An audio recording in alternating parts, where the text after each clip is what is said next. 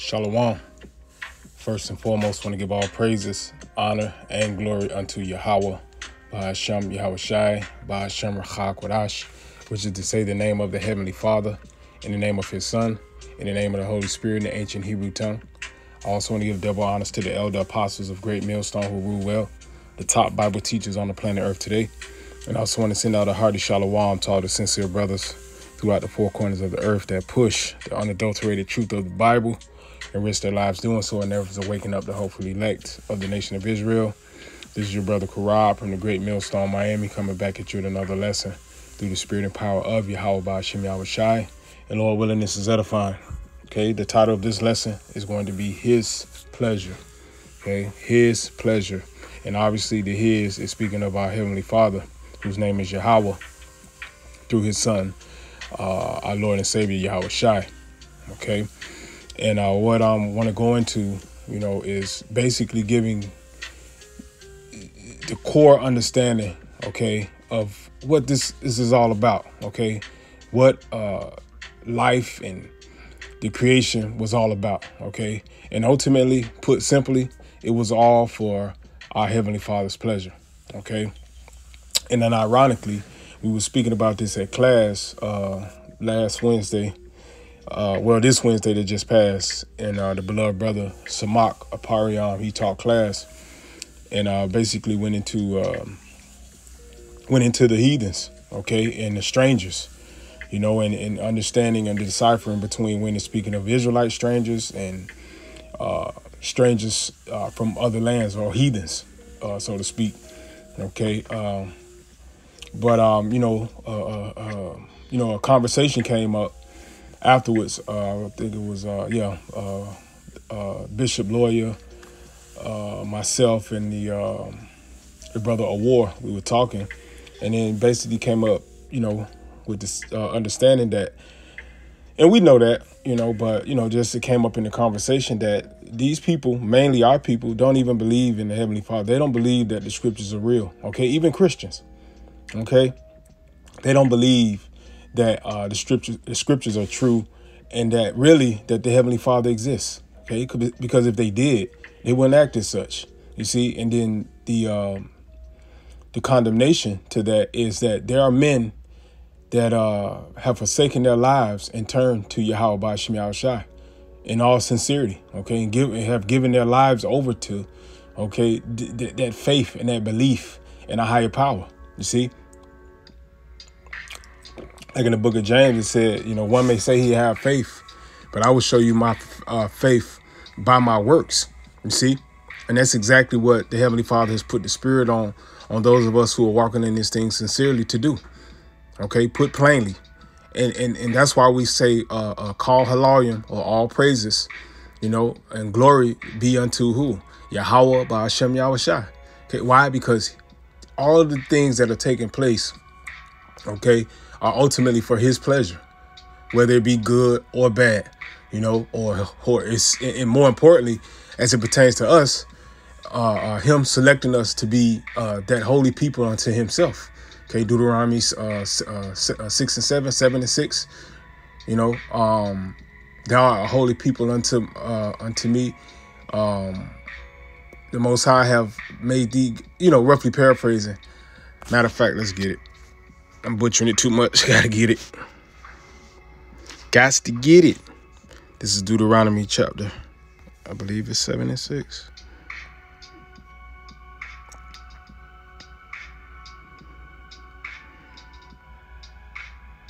Yep, Deuteronomy 7 and 6. For thou art a holy people unto Yahweh Ba'ashem Yahweh Shai thy power. Yahweh Ba'ashem Yahweh Shai thy power have chosen thee to be a special people unto Himself above all people that are upon the face of the earth. Okay. And one may read that and say, well, why should this, especially mainly I'm speaking about Israelites. Okay. The heathens, they have their own gods. Okay. And that's a common understanding when you read the scriptures, when you actually read them to understand. Okay. All the other nations had their own gods. Okay. There was no need for them to cling unto the God of the Israelites. Okay, do a word search on that and you see how many times it pops up, the God of Israel. Okay, these other nations had their own God. But an Israelite, okay, who or someone who doesn't know that they're Israelite, okay, a Negro, Latino, or Native American, okay, you West Indians, you Haitians, so-called Latinos, those that don't know, they'll hear this scripture and be like, well, God is biased. He's a racist. And that's true. Okay. And then the next question would be, well, why? Well, the scriptures say, hey, it's for his pleasure. Okay. How dare you ask the creator, okay, why this or why that? Like Jacob said all the time, don't question the Most High.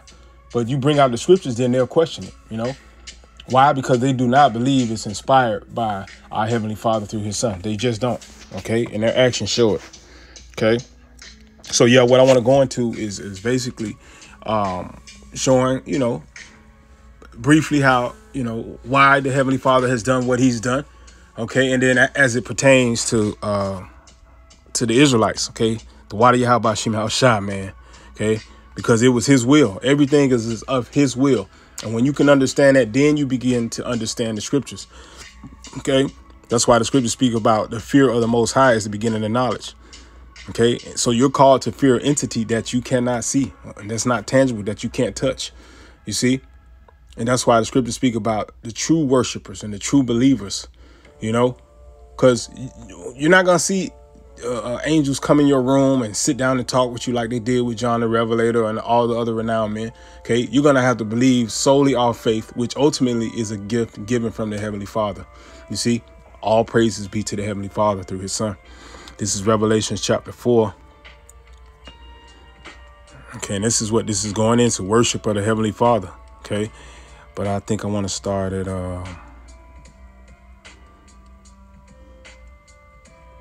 we start at 8. Okay, Revelation 4 and 8, it says, and the 4 beasts had each of them 6 wings about him, and they were full of eyes within, and they rest not day and night, saying, holy, holy, holy, Lord God Almighty, which was and is to come. Okay, speaking of the Heavenly Father. You see, that's the type of worship he's worthy of. Okay, and especially how much more the Israelites. Okay, people that the Heavenly Father has chose an eclectic group of people unto himself.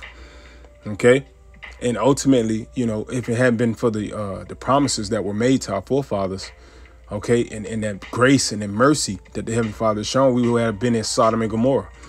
Why? Because our sins, like the scriptures say in Ezra, the 9th chapter. Okay, you have how does it go? It says you have received less than what your iniquities require. Basically, the Lord has punished us less than we deserve.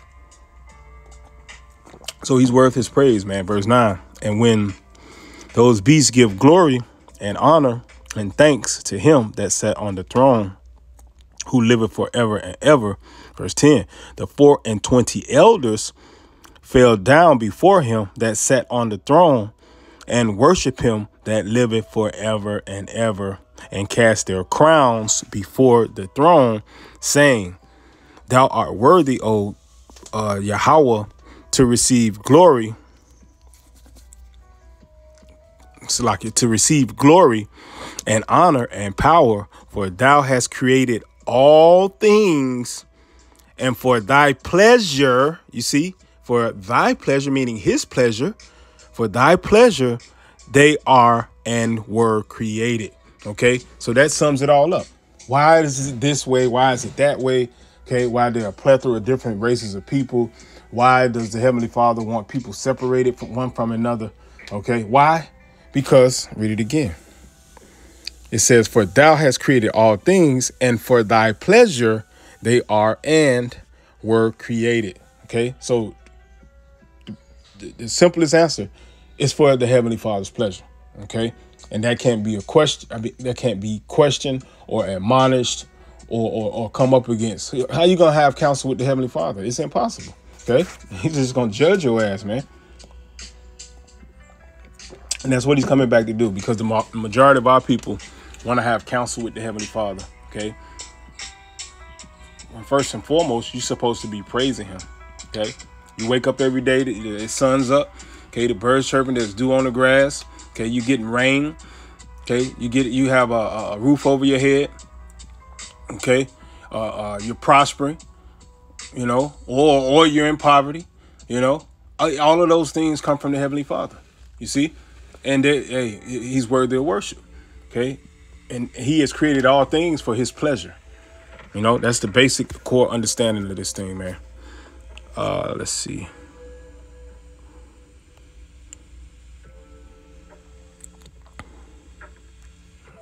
Okay.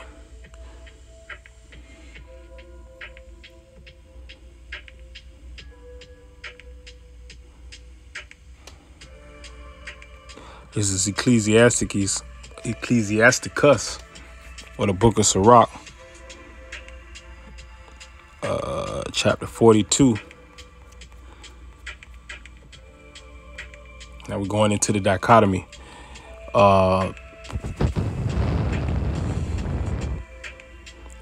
Sirach, or Ecclesiasticus chapter 42, verse 24. It says, all things are double one against another, and he have made nothing imperfect. Okay, so when you see a dichotomy of things, which everything has a dichotomy, okay, the Heavenly Father has created one thing against another.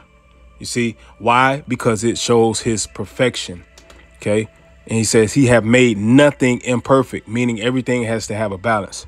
Verse 25, it says, one thing establisheth the good of another, and who shall be filled with beholding his glory. Okay, and obviously, when you go into the book of Romans, the 9th chapter, the people that are going to behold his glory are the elect of the nation of Israel, and then ultimately the whole nation of Israel. Okay, with the point being, the Most High created everything double, one against another. Okay, why? Because that creates balance. Okay, and one thing is going to establish the good of another. Prime example, Esau's kingdom and his rulership, opposed to when the Israelites are set on top, and rulership is given to our Lord Yahweh Shai through and down to King David and the 12, okay, and 144,000, and so on and so forth. Okay, like the scriptures say, the heathens are going to rejoice. They're going to rejoice. Why? Because the righteous is ruling. They're mourning now because the wicked is ruling. Okay, but you see, those two things are set one against another. Okay, and people are going to look back. The heathens are going to look back and say, wow, surely this is a blessed people. Okay, why? Because we're going to be living up under the law, statutes, and commandments. Okay, and everybody's going to rejoice. The scriptures say that the whole creation is waiting for the manifestation of the sons of the Most High. Okay, which are the Israelites. Okay, to be brought back into their proper state, for us to, Lord willing, with those men, to have our bodies changed. Okay, and then to come down with the true government, okay, of the universe, not only the world, the universe. You see. Speaking of Romans, let's get some meat out of there. Salakia. It's the book of Romans, chapter 9. And bear with me, because I could read this whole chapter as far as it pertains to the lesson. But we'll go to 9 and read down. This is Romans chapter 9.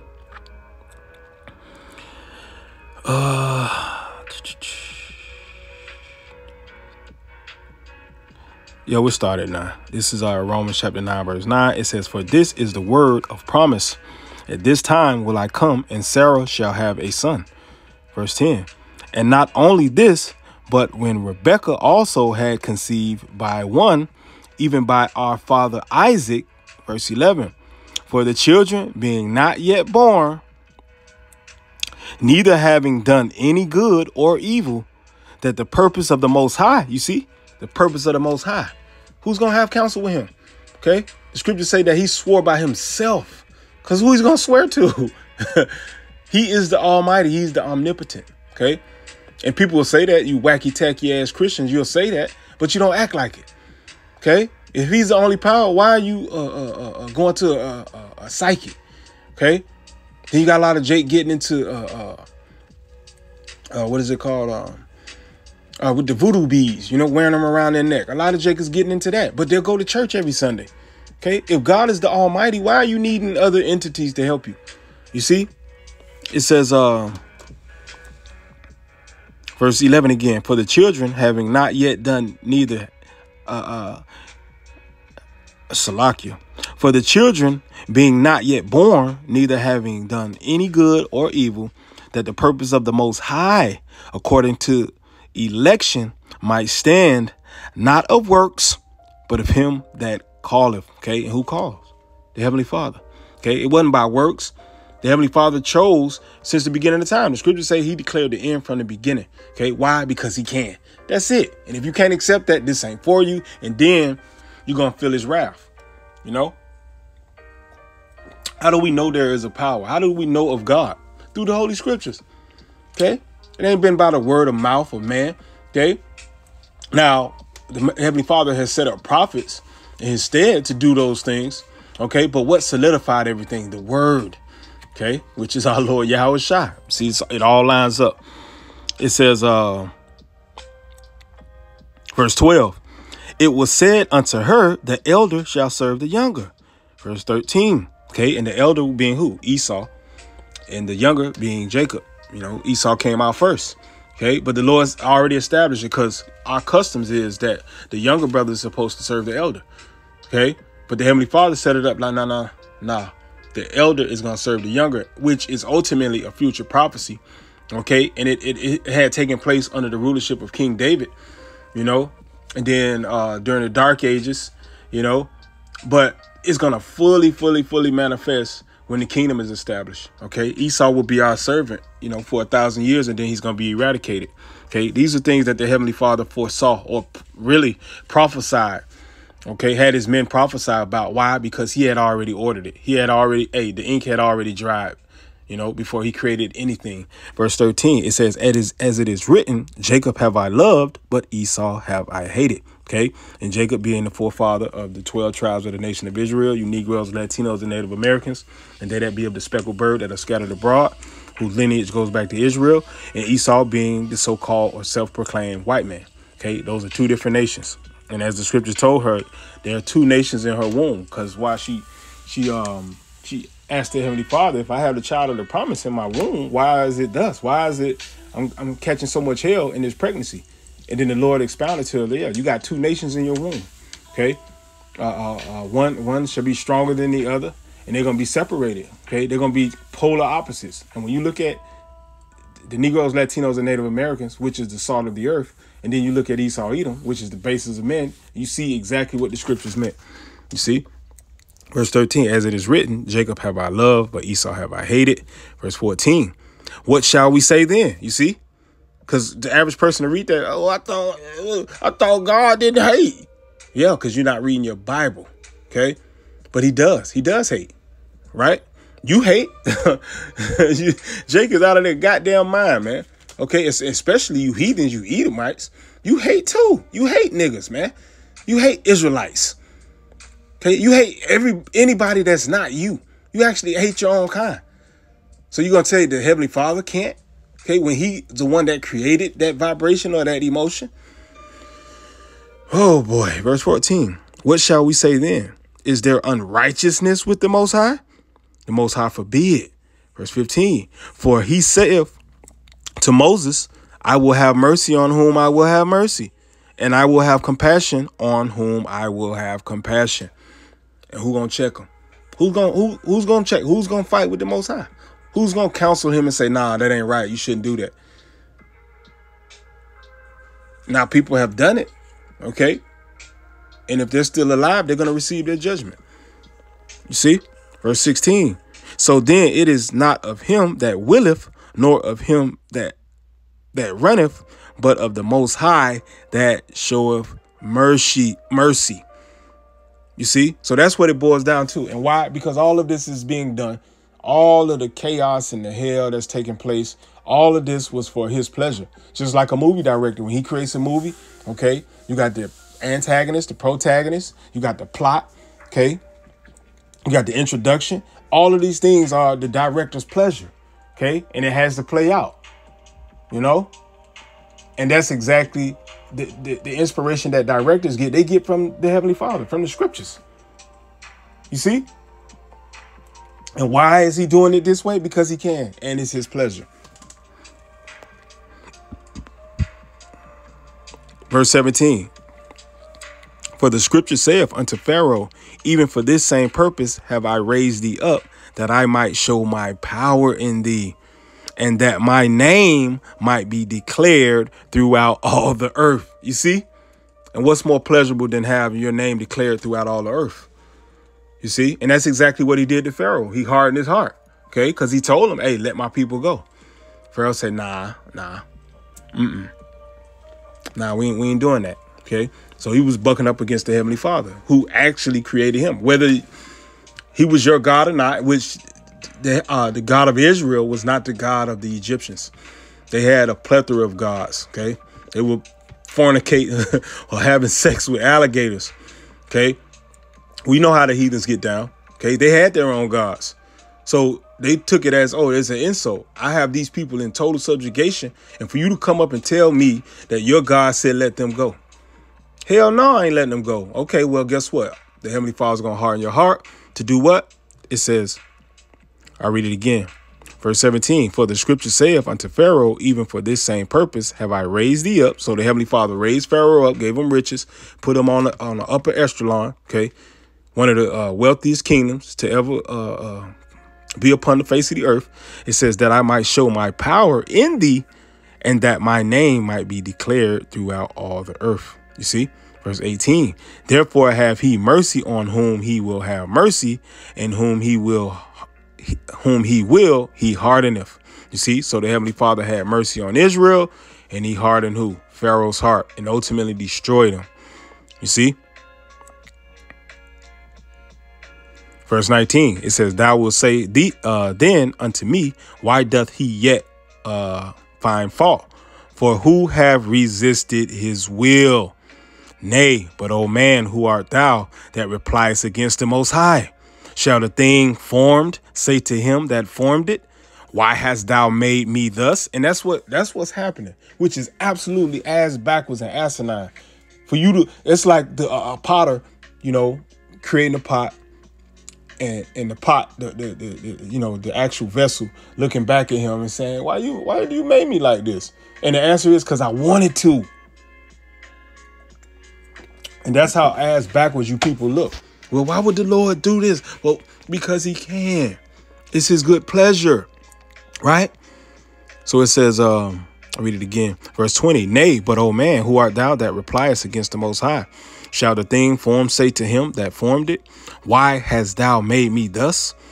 Verse 21, have not the potter power over the clay of the same lump to make one vessel unto honor and another unto dishonor? You see? And that's exactly what has happened. Okay, that vessel that's unto honor are the Israelites. Okay, and that vessel unto dishonor, okay, are basically is Esau Edom. Okay, he's the vessel that was made unto dishonor. Why? Because the Heavenly Father wanted to. It was his good pleasure to do that. Okay, like a child with his toys. He may have 500 toys, but he may play with 3 or 4 specific ones. Why? Because they're his favorites. He really doesn't care about the other ones. Okay, to the point where even if mom or dad takes them and put them in the garbage bag and throw them shits in the garbage, he doesn't care.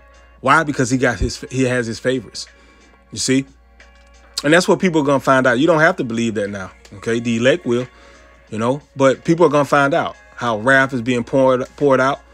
Okay, and then how the elect are called up out of here, man. Okay, the enemies are going to behold them, like the scriptures say.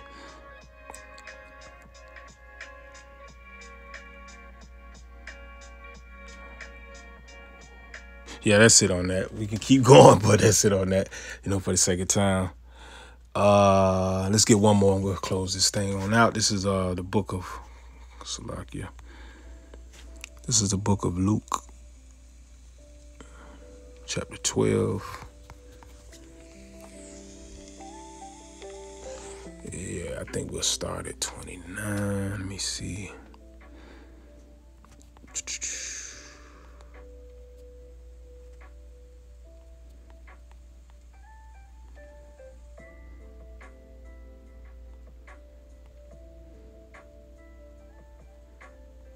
Luke 12 and 29, it says, and seek not ye what ye shall eat.